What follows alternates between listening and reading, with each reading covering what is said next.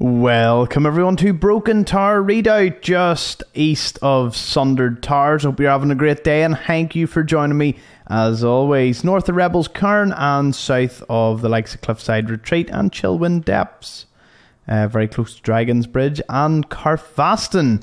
Now when you're walking down the road you will see what looks like a rather intimidating Forsworn fort. That's because it is. There is a lot of Forsworn in the area and it appears I have a both Heathian, Bothian, cultist. Yeah, can you'll just stay away from me, right? Okay, for the purposes of the video, ignore him. He does not exist.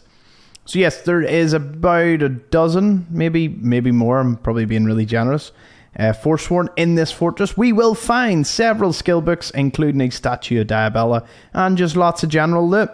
So without further ado, going right in here to the bottom room, you'll find a potion of vigorous healing and lots of Nord mead.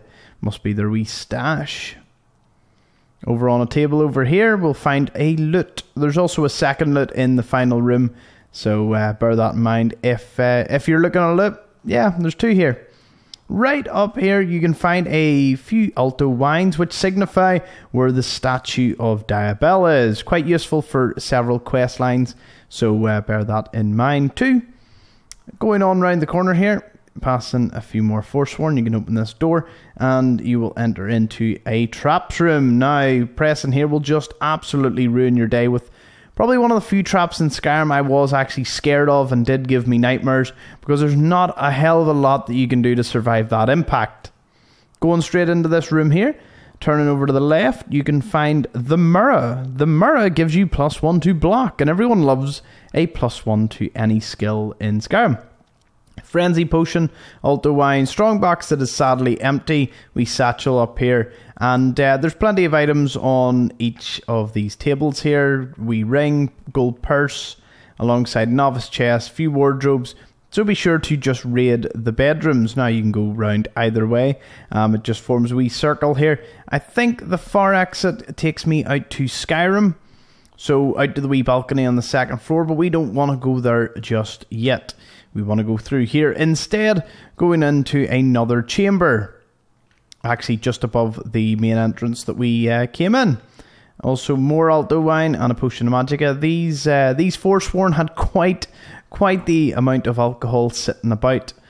Let's see what we have in here. I think this is where you go up the stairs.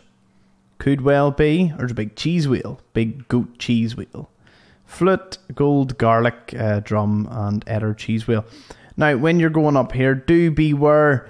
It will trigger a stone fall trap. On occasion, it has actually killed her several times. So, yeah, useful for dispatching of that Forsworn. Going into here, another wee bedroom chamber. Several chests, items, potions, just littered about the place. Be sure to grab absolutely everything. And a wee tomato soup for your trouble.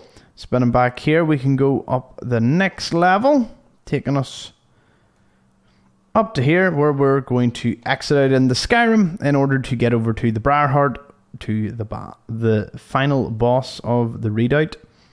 Yeah, if you exit out that other door, there's just a few Forsworn tents and just various loot sitting about. There's also an armor up there with lots of swords, but we ignored most of them in order to go into the final boss. Now, there are many, there's about 7 quests that revolve around Broken Tower Redoubt, including killing the Briarheart. There's a guy that'll be caged as well, and I'll show you. He's actually in that cage right there if you're doing the quest. I can't remember his name off the top of my head, but there is a quest that will send you here in order to free him. Reading this will give you +1 to conjuration, so thank you, Liminal Bridges. Some items around here, quite interesting ones. Weak aversion to frost. Despite the size, they're actually the same size of potion.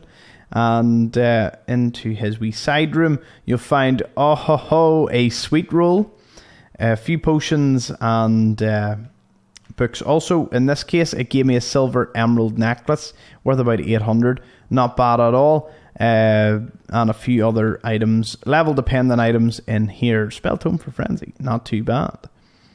And wee bit of a trap on the ground. The aversion to frost probably gives you an idea. He does throw some frost spells. I'm going to dispatch of him so we can get the key off him. He is slightly tougher than I thought he would be. I do need to upgrade my weapons. In fact, let us use Red Eagle's Bane.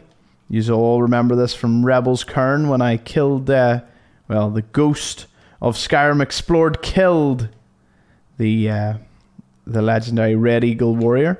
Upon killing him, you'll get the Briarheart, the Broken Tower prison key, and just random items that he has on him. The Ebony Dagger seems to be pretty consistent, so I imagine it's on him most of the time.